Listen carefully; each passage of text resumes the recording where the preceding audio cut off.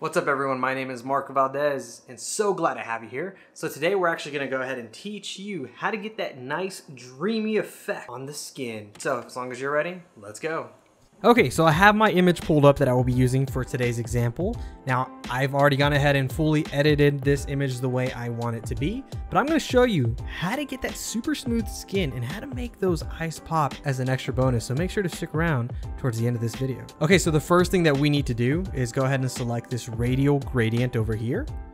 And you'll notice that my image already has several. I have three. I got one covering the entire face. I have one covering the eyes. I'm gonna go ahead and actually delete these. So now my next step is I'm gonna go ahead and zoom in just so I have a closer look. I still have my Radial Gradient selected. So first thing I'm gonna do is I'm gonna click and drag. And I can go ahead and make some adjustments. I can rotate it, make micro adjustments just to make it fit a little bit better. Okay, so now I'm gonna come back to my right-hand side here, drag down. And what I want to do is click on this little radio button to select that to turn on some color.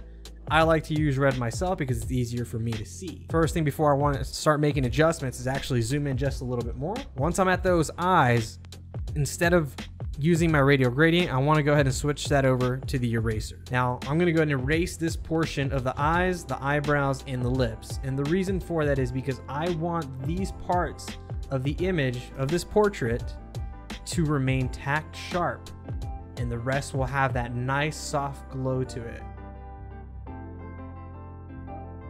Next step I want to do is actually go ahead and toggle that radio button off so that way I don't see the red. And the next portion is to adjust the texture slider.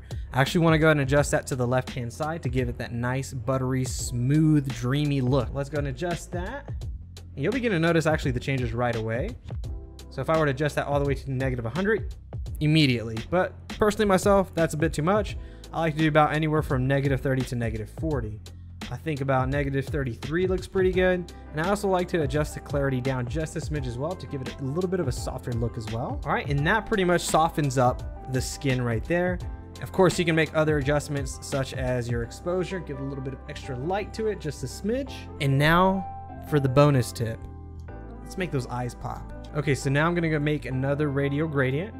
This is actually going to go ahead and cover the eye right here. And what I'm going to do is I'm going to go ahead and bump up that exposure, bring some light into it, bring up the shadows. That's maybe a bit much. And I also like to go ahead and add a little bit of warmth to it. Okay, so let's go ahead and zoom out.